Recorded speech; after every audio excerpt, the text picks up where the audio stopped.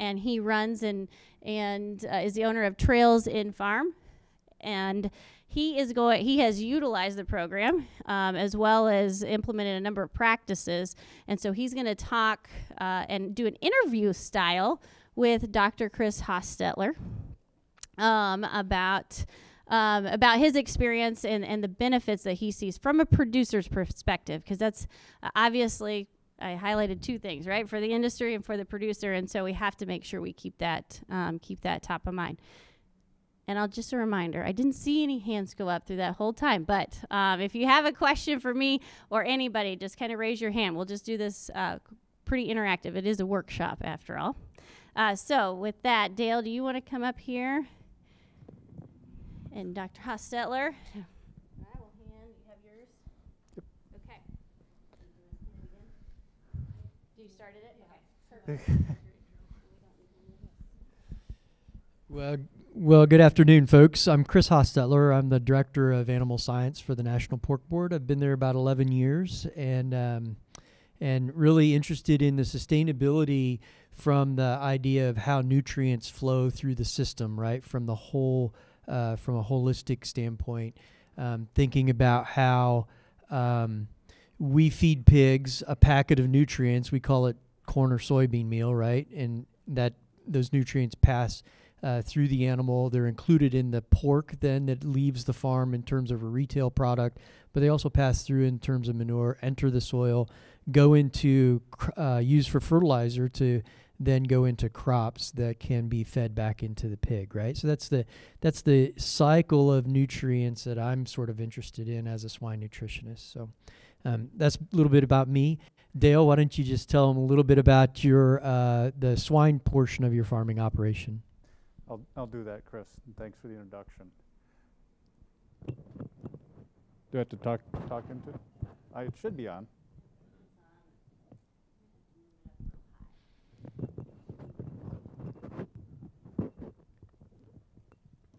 Technical difficulties. I don't have these problems at home. Wink, wink. Yeah.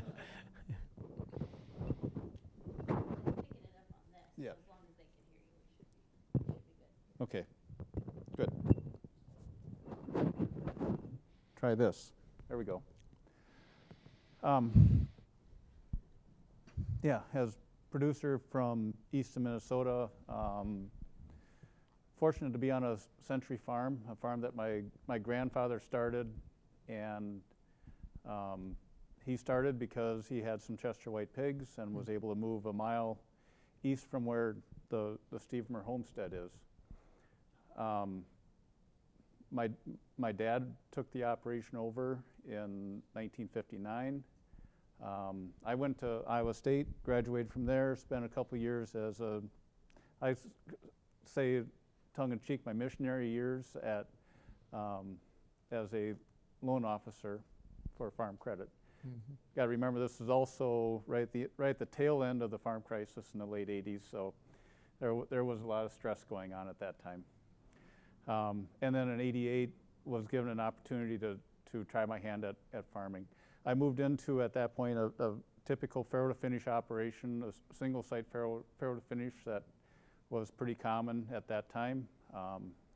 Moved and morphed it through the years, and then about 6 years ago sold the sows just because of a number of health reasons, whether it was herd health, my mental health, financial health, things like that.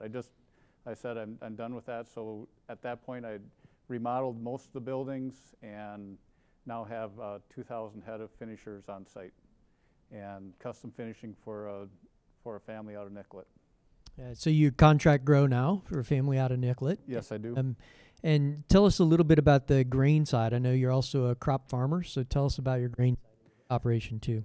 So we have we own 450 acres of crops. About 20 years ago started doing some equipment ownership with a neighbor, and so we do a lot of the crop work together. Coincidentally, it was 6 years ago I started no-tilling, and that was kind of planned, but not really, and didn't know to what degree I was going to do it, and I was just like, well, we're going to do everything. Had been using some cover crops and have moved up to 100% cover crop usage also. And have moved to the practice we call planting green. So the cover crops are still growing. We plant, and then, especially on corn, a few days later we will terminate the cover crop with Roundup, and then also use another more of a pre-emerge herbicide that lasts and has a little more, does a better job of killing broadleaves and things like that. Soybeans, I have let them grow longer. I think almost too long, especially the cereal rye. So it's constant tweaking. The one thing I like about raising pigs, I can make a lot of mistakes in a year's time and learn many times during the year. Crops, I can make a mistake and learn once. So I get about 40 mistakes I can make in crops. Yeah. But pigs, it was, especially when I was farrowing weekly, I could make that many in a year's time. Yeah. Thank you. So the crops that you grow on your farm, your corn and soybean meal is sold to the open market, or do you use that then to feed back into your swine operation? That's a great question, Chris. And when I did have my own farrow to finish operation, had an on-farm feed mill, all of my corn was being fed back to the pigs and hit that perfect nutrient cycle that you talked about with, stuff grown on my farm would get, the manure the feed would get upcycled into protein, and what was remaining would get put out in the fields and grow the next crop. Now that I am custom finishing, the feed is coming from a different mill. I'm able to sell it to a pig farmer a mile down the road. So the corn for me is still kept pretty local. Changed the soybeans to growing soybeans for seed. So most of them are contracted and go for that purpose. Mm-hmm. There are occasional years where it goes to, will go into more into the open market. And being in south central Minnesota, we have one plant in Fairmont and 2 soybean meal plants in Mankato. They're both 35 miles from me. So if I'm doing that, there's a good chance some of that meal is coming back onto my farm. Yeah, thank you. So let's change the topic just a little bit and tell us more about your experience around your farm sustainability reports. How did you first learn about that as an option, and how did you learn about those on-farm sustainability reports? I happen to be on a National Pork Board task force for soil health, and actually soil health and water quality. I believe that was a term that was used on it.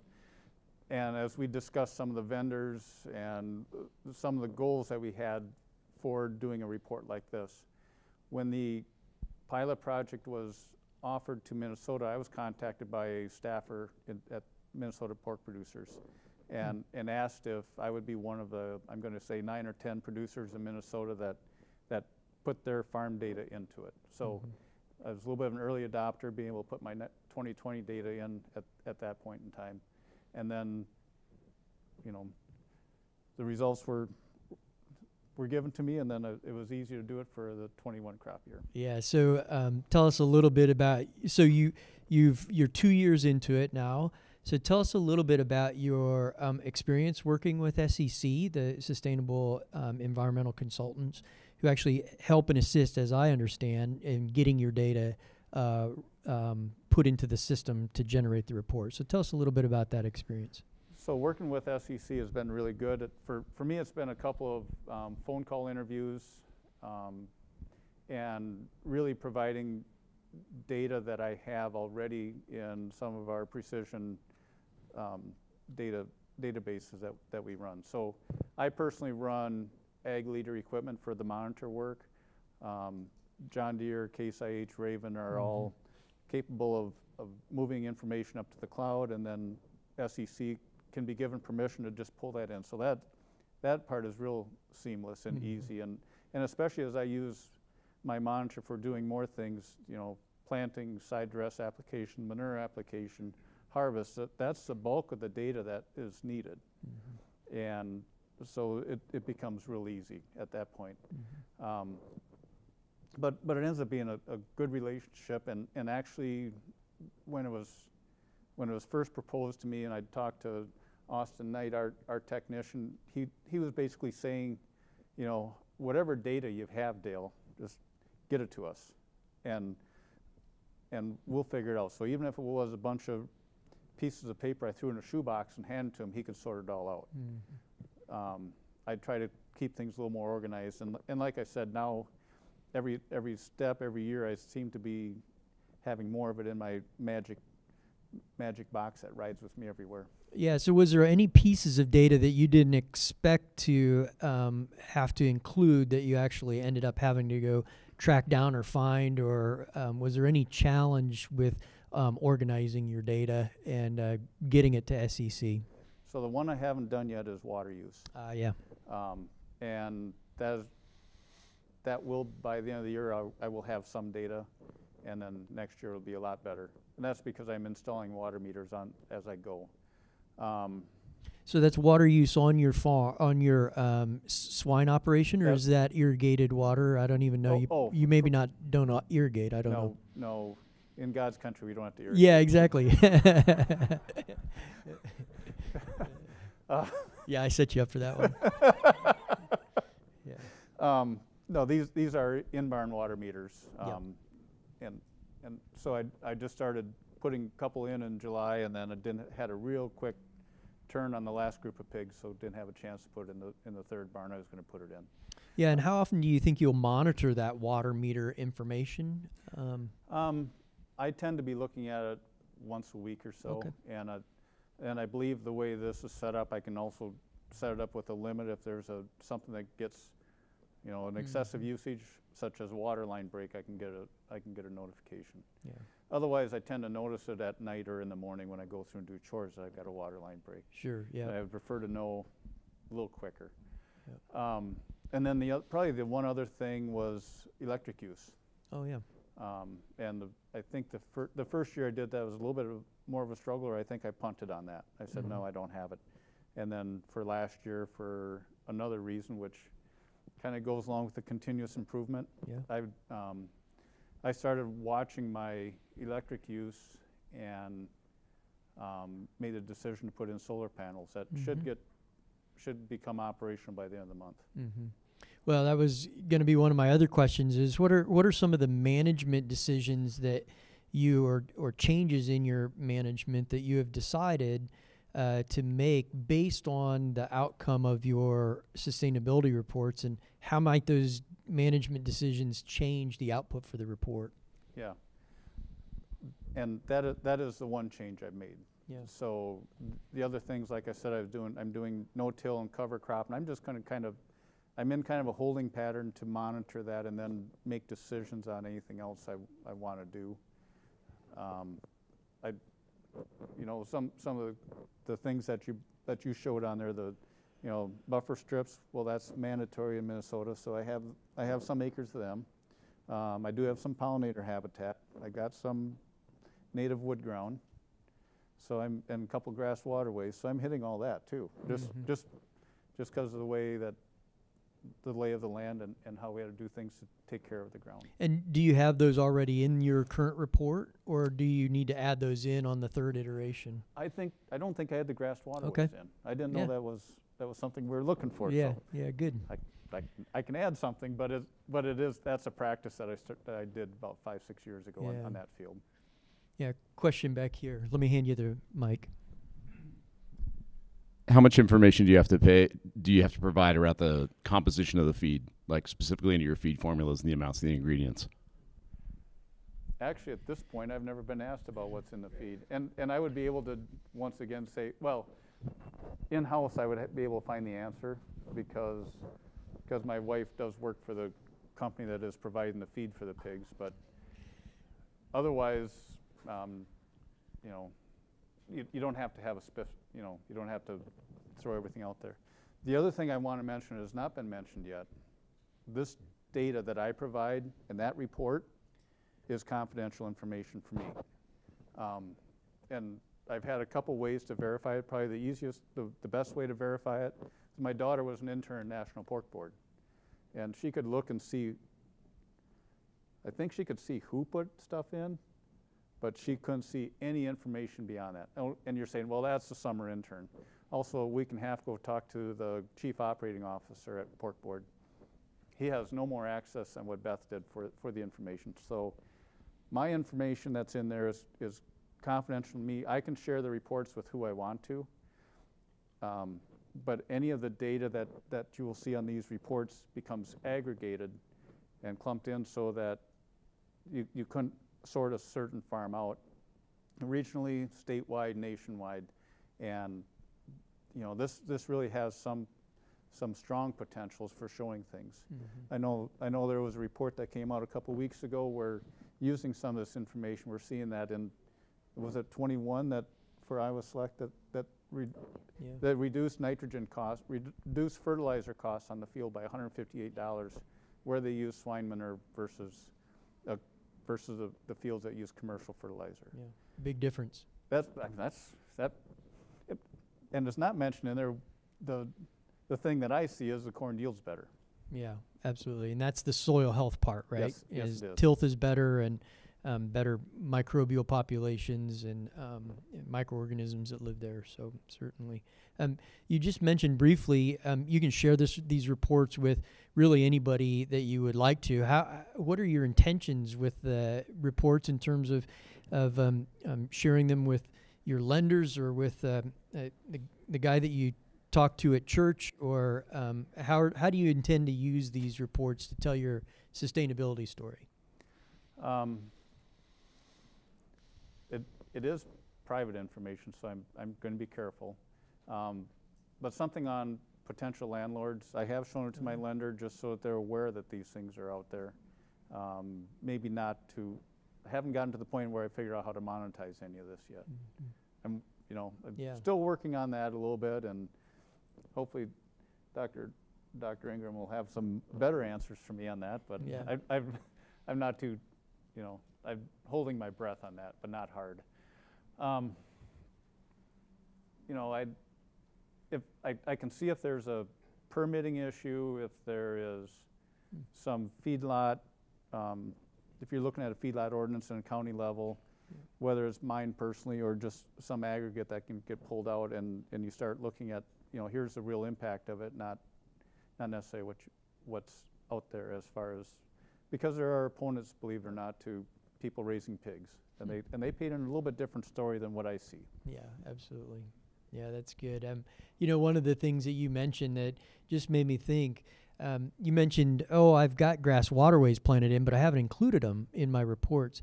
Really, if you look at our We Care sustainability goals and metrics, a lot of it is around getting producers credit for the things that they're already doing, not having to really expand what it is that they're doing at a costly, in a costly effort, but really just giving them credit where credit is due. You also mentioned, in your history of your farm, you talked about how you would have used the manure to then grow the grain and feed it back to your pigs, and that's really regenerative agriculture, right? Yep. Before that was such a popular thing to say.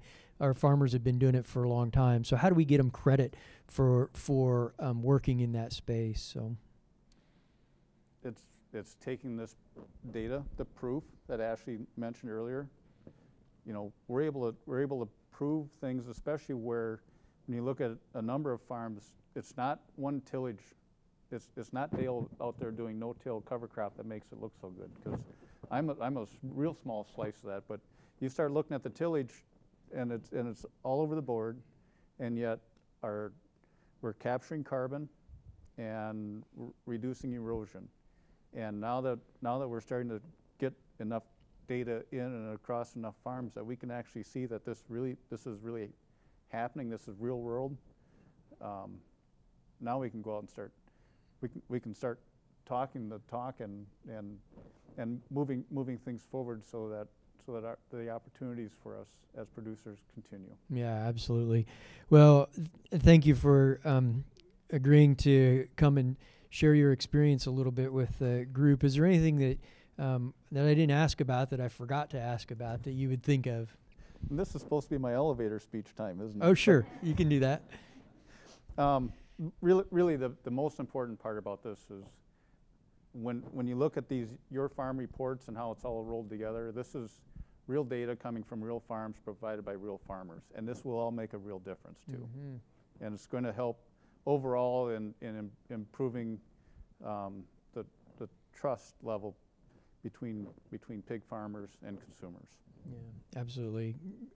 Great job, and thank you very much. Again, really appreciate your time today. I know busy and it's a Sunday and all of those things. So I'm always grateful for our producers who are willing to step up to the plate, go above and beyond, and for the good of our whole industry. So thank you so much, Dale. Questions from the audience? Anybody else have question that we can answer?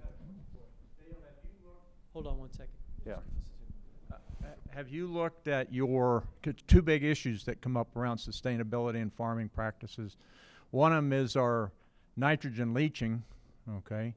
And so have you looked at your water levels, nitrogen water levels coming off your farm? No, I have not done that. You know, as you're talking about that, I can think of one or two places where it would be just my water on a tile outlet that I probably could look at, but yeah. I have not. You know, that goes back to some of the issues that was brought up with the Clean Water Act a few years ago, was not only the runoffs, but the water table underneath that soil. Right. And looking at that, some people have put in test wells, essentially, to be able to check that. So that, I assume that to be part of the end goal with looking at this, is to be able to evaluate that. The other one is soil organic matter within your soil.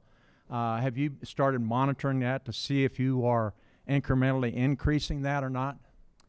I have been doing enough soil tests on a grid basis that if I look back, I could see if there has been a change. I don't think that is. I'll have to get some good advice from agronomists if soil organic matter is a real solid number that is definite, because I know you can have changes like in your phosphorus level or nitrates depending on what time of season, but if organic matter is more of a constant, then yeah, I can go back 6-8 years and see what I've got. And I do have a pretty wide range. I mean, I've got some ground that is a peat ground, and the last stuff was 34% organic matter. So right. That one I'm not sure I can increase a whole lot. Right. Not sure you want to, you know, but no, that is so when we're looking at soil health itself, soil organic matter is obviously one of those incremental things that we have done a great job over the years of depleting. Okay. And therefore, anything that we can do to incrementally increase that at a cost-effective program, okay, would be extremely beneficial. The other one is the soil biology in itself. I don't know if that's also a point that you've are starting to look at evaluating on an annual basis. That I haven't done real testing on. I guess I have a couple times got a you know, done a couple of tests to see what it could be. But I physically can see the difference in the soil. I can see the difference in the plants. It's been 4 or 5 years since I've used a fungicide and insecticide, other than for corn rootworm, and the crops are healthy as can be. They look great. Going back a little bit to your nitrogen question, and that was a good one, but it got me to thinking. I didn't answer the fact that when I'm doing side dress of the nitrogen, quite often there's been some learning blocks put in there, to use a term, and we can see if we're hitting about the right amount of nitrogen based on yield response. And after doing that for 4 or 5 years, I'm pretty confident in the test numbers and the algorithms used for the application level recommendations. So I think we're, the wild card on that one is how much is going to be metabolized during the year based on the weather. How much comes out of that organic matter that is sitting there. How much microbial activity do you have during the summer, and those conditions good enough that they crank out so much that you didn't have to side dress at all, or are you going to be, would you have been tight and you really lose yield? Yeah, that's where the sap analysis of the plant at different growing stages can give you an indication of plant utilization of the nitrogen there, and then also doing deep soil probes to see what is down there and available. Thank you. Yep.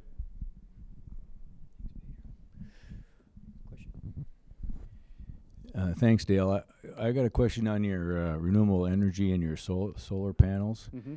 So is it like other businesses or homes where you can get a maximum of 120% of your utility needs? Is that the limit of the solar panels that you can put in?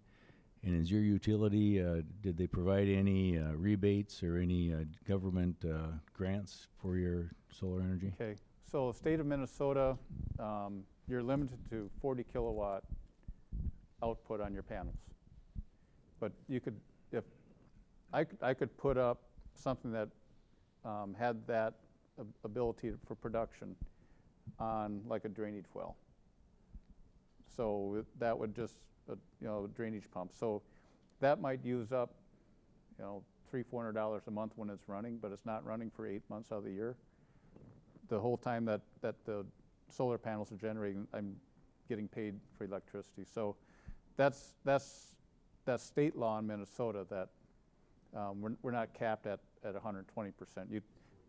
You're 40 kW at a time. My system is projected to generate pretty close to 100,000 kilowatt hours in a year's time.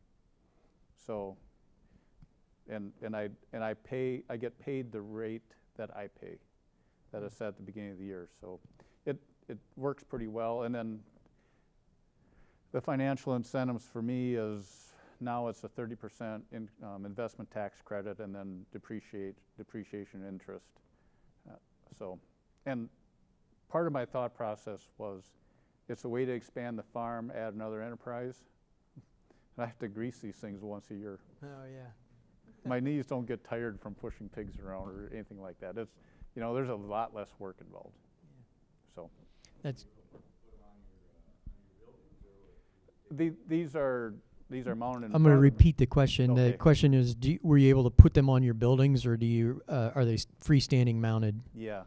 I was a little leery of putting them on the building because of the age of the buildings and the rafters, the trusses not necessarily being designed for it. Snow loads and other things like that I get to think about. So they're freestanding. They're also dual axis. So at any time the sun is up, I've got solar noon going on. Mm-hmm. They'll always face the sun. Pedro's got a question too, and then we'll move on. So I got a question. I mean, in reports there seems to be several outcomes, and sometimes I think a little bit like PigCham or other records that we used to have at farms with sows per number of pigs per sow per year, and maybe some people define one way and another way, and I wanted to ask, of all these ones, what do you think it would be a number, that a metric that you think is important for you, and what would you say we can do to improve that metric on the quality of information that we get to build that metric? Or I guess which is the one that you would like to see, and is it an improvement that you would like to see done to that metric? After this spring, especially after Memorial Day, when I saw a tremendous dust cloud from, I'm sure it came from Nebraska, but not just Nebraska. I also saw it coming off neighboring fields. Soil erosion for me is the one that really makes a difference. That this ground is valuable, and what is getting eroded has the organic matter in there, has the high levels of NP and K, and keeping them on my ground means that I will get to produce soil. That's my take on it. Yeah, good. Thank you again, Dale, for your time today, and just your insight that you were willing to share. It's just great to have that kind of application brought to life. So thank you.